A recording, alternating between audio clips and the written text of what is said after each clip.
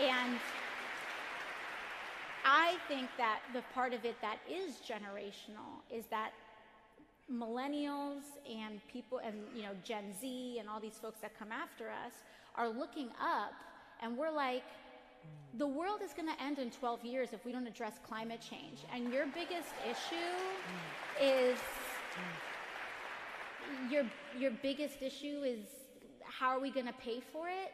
And like, this is the war. This is our World War II.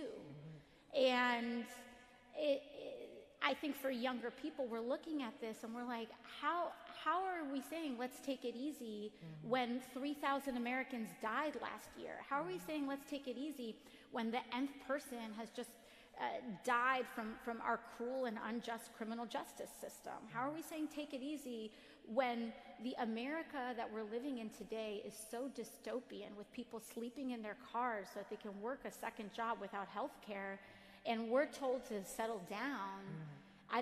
It's a fundamental separation between, that fierce urgency of now, the why we can't wait that King spoke of, that at some point these chronic realities do reach a breaking point.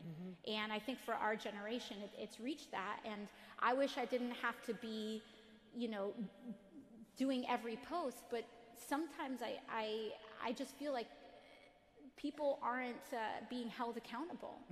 And until we all start pitching in and holding people accountable, I'm just gonna let them have it.